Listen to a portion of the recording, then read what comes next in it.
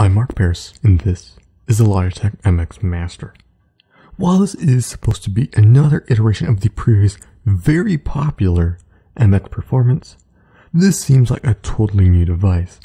The look, design, style, and features are completely different, and better for the most part.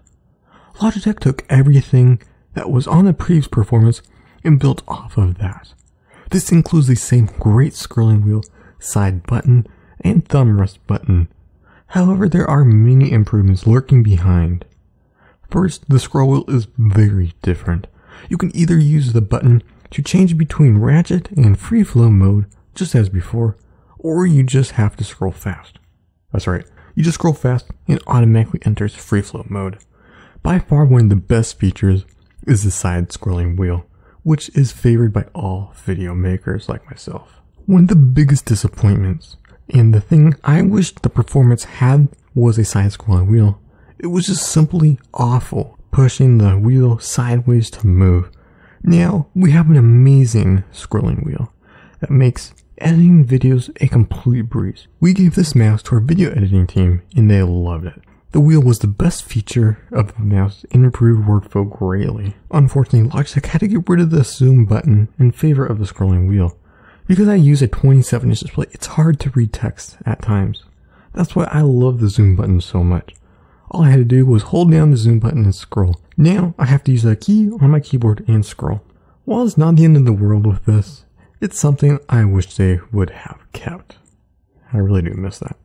Another thing that was different for me was the left and right buttons. They're not nearly as big as before, and they're a little harder to hit. At the beginning, I had to work to make sure I didn't hit the scroll wheel. After a while, I was able to push them without looking.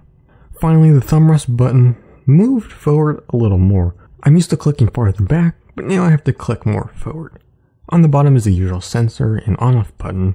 However, it is a really great new feature. Those numbers signify computers that the mouse is connected to. Because this is Bluetooth, you can connect it to up to 3 computers at once.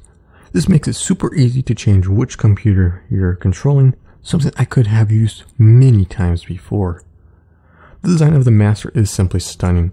The gold match with dark gray looks awesome. The cool shapes on the sides also add a nice touch. While some didn't like the plastic of the Performance, I liked it and it felt good in my hand.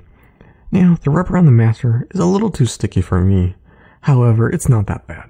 The thing that I love about the MX line is the level of customization. You can edit the actions of every single button using the Logitech Options app.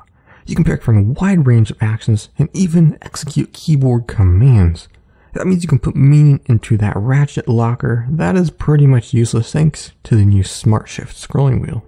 Should you get the mouse? It depends on what you're using it for. If you're a photo or video editor, this is a must-have. However, if you don't really need the side-scrolling wheel and Bluetooth, you might be better off going with the MX Performance, as it still has some great features and costs $50 less. Well, that's pretty much it. Other than some minor connection issues, jitter after changing settings, and having Bluetooth Assistant app opening every now and then, for some odd reason, I absolutely love this mouse and it's great. As always, thanks so much for watching. If you enjoy, please feel free to like and subscribe for more tech videos. Thanks for watching. This is Mark with Logitech 128.